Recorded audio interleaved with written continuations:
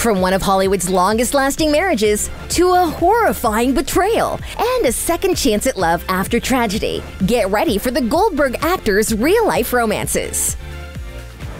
Wendi McLendon-Covey as Beverly.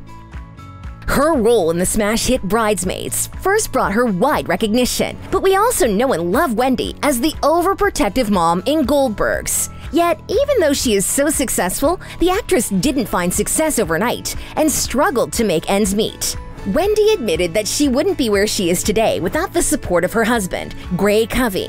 There was a long time when my husband worked 2 jobs to put me through improv school.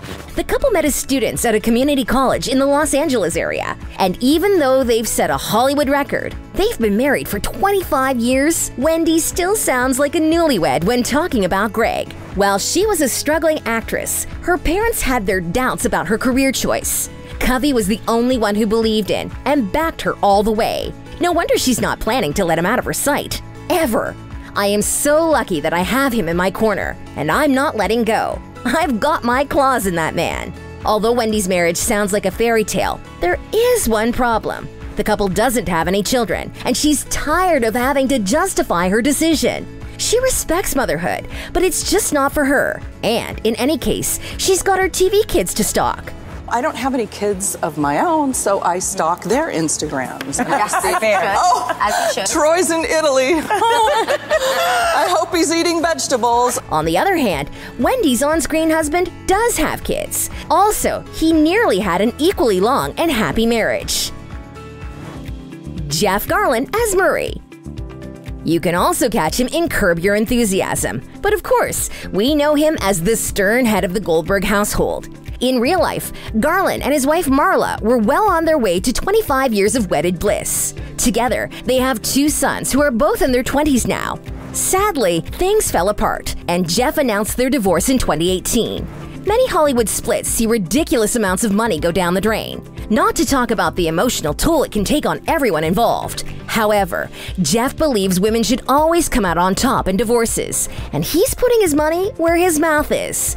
And you told me before we came on the air that it has been a pretty amicable process. It's not even pretty amicable, very amicable. Super amicable. And it will be amicable because I love her. The actor clearly still loves Marla, even though things didn't work out. The last thing he wants is a painful ordeal for his family. He's got too many female friends with horror stories about greedy ex-husbands. I love her, and I respect her, and I also know that I'm going to take care of her for the rest of her life. While the family still spends time together, Jeff has since found a new love in his life. Earlier this year, the actor made his relationship with Sari Tracht Instagram official. I dig this woman. More surprisingly is that she digs me. His new love is an editor and has worked on many well-known projects, such as It's Always Sunny in Philadelphia, Blackish, and Drunk History, to list a few. We all know love is complicated, so as long as everyone is happy, we're happy. But sadly, not everyone is as honorable as Jeff when it comes to relationships, and one Goldberg actress had to learn this the hard way. Hayley Orrantia as Erica. No doubt the actress is smart and popular in real life too, but she had been incredibly unlucky in love. She met the former Marine Paralympian Brandon Peltier on the set of The Goldbergs 6 years ago. He was part of a tour group for wounded veterans. They hit it off and eventually began a long-distance relationship. And after dating for a year, he moved in with her in Nashville. It was going great until Hayley made a shocking discovery of betrayal.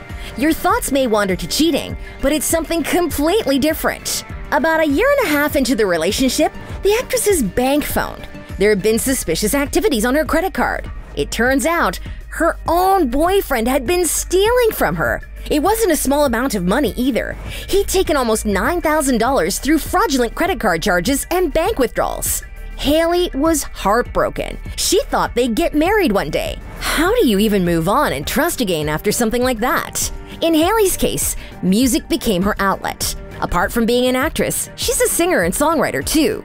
2 years ago, she released her EP, The Way Out.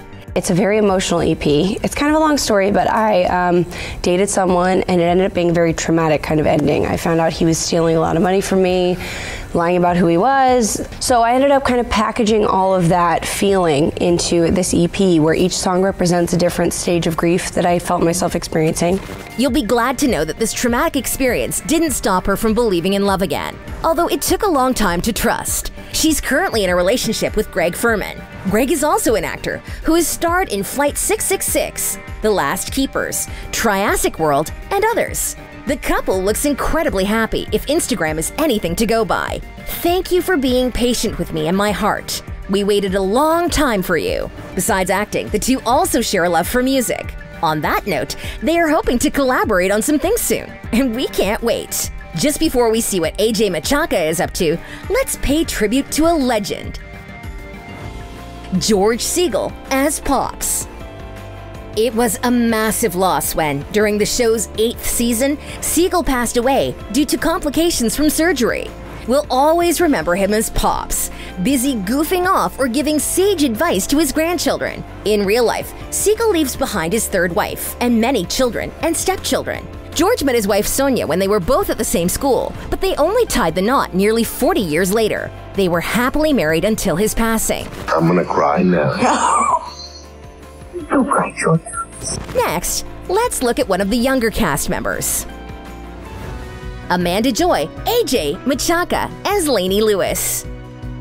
We got to know her as Erica's best friend, but much like her co-star Hayley, AJ knew she wanted to do something with her passion for music. That's why she's one half of the duo 78 Violet, formerly Aly and AJ, with her older sister Aly. All this is another mistake, is another mistake to check off my list. Together, the two have been making music from a young age. Apart from acting and singing, AJ places faith first in her life. And as far as her dating life goes, it looks like she's been dating actor Josh Pence for the past 3 years. Pence is also known as Dennis Cooper on Good Trouble. It looks like they're still going strong, as you can see from recent photos of the couple on her IG. Last but not least, we'll take a look at someone who is no stranger to loss. Patton Oswalt as the narrator. This comedian and actor is supposed to be the adult Adam, the family's pop culture-obsessed youngest child. With many credits behind his name, Oswalt is well established. Some of his projects include Young Adults, Agents of S.H.I.E.L.D., and others. Patton has a lovely daughter with his late wife, true crime writer and journalist Michelle McNamara. After 10 years of marital bliss, Michelle sadly passed away in her sleep when she was just 46. She left behind a devastated husband and child, and Oswalt wrote a tear-jerking obituary of her for Time.